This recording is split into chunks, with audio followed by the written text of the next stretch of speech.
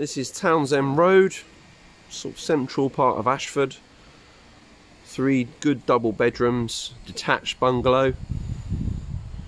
Short walk to your sort of local amenities of the high street, train station. Some nice popular residential spot here. You can see a little front garden, double gates, it's a driveway with garage positioned at the very rear. So there's enough space there for at least 2 cars comfortably. Take you through into the entrance hallway. As you can see, nice long inviting entrance hallway. It has been extended, this one, so the original layout would have been quite different, and now we have much more living accommodation and a nice kitchen sitting across the back looking onto the garden. We'll start with the 2 rooms at the front. We have 2 double bedrooms. These 2 rooms are actually both identical size. Both have fitted wardrobes also. As you can see, the room goes into the bay. It's quite pleasant, just give you a little bit more depth. Lots of light coming in across the front there as well. Take you across the hallway to the 2nd bedroom. Again, as I mentioned, similar dimensions to next door. Double fitted wardrobes across there. As you can see, comfortable double bedroom, plenty of room for a bed, bedroom furnishings. As you can see, they've got the vanity desks in both of the bay windows in both rooms.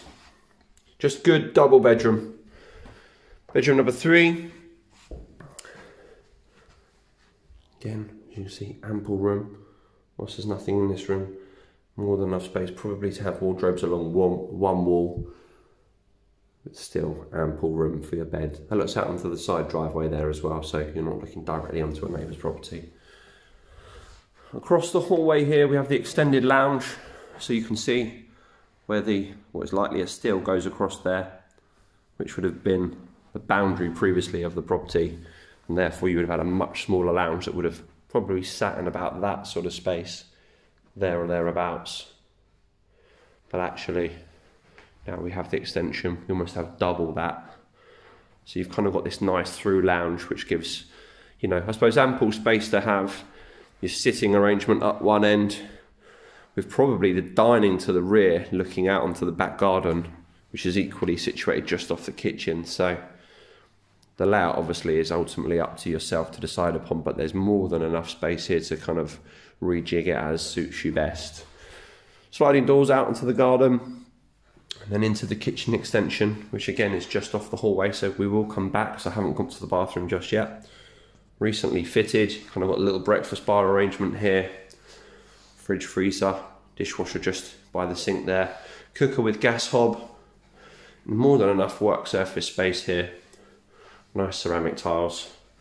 View out onto the garden, which is really quite pleasant, as you can see.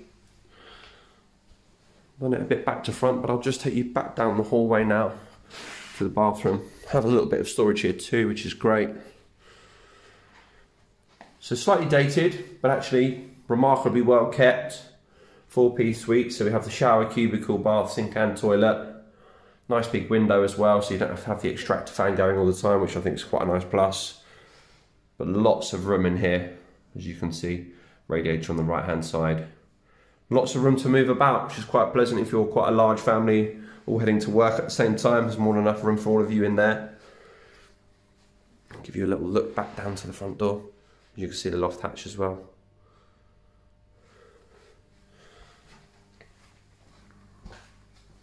Take you out into the garden now.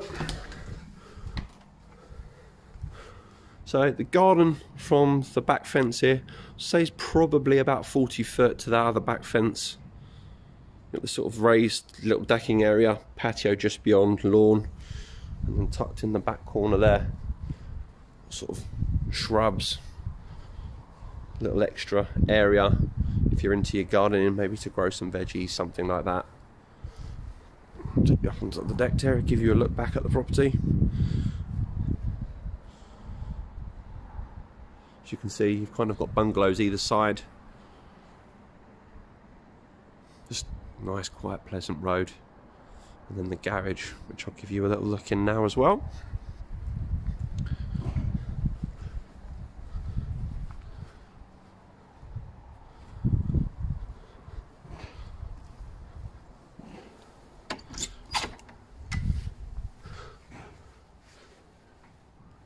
Got lighting out here. There are some power sockets on the wall, generally just being used for storage at the moment. But the up and over door at the end of the driveway, obviously it's where they're keeping their wheelie bins at present.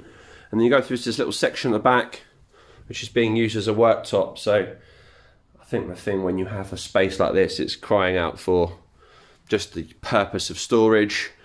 Or you go to that sort of next level where you have a home office, maybe a little gym, something like that, but adequate room here to still keep a storage area, and then sort of do as you see fit with the back section, or kind of reconfigure it to your own purposes. But plenty of room here, just positioned in the back garden.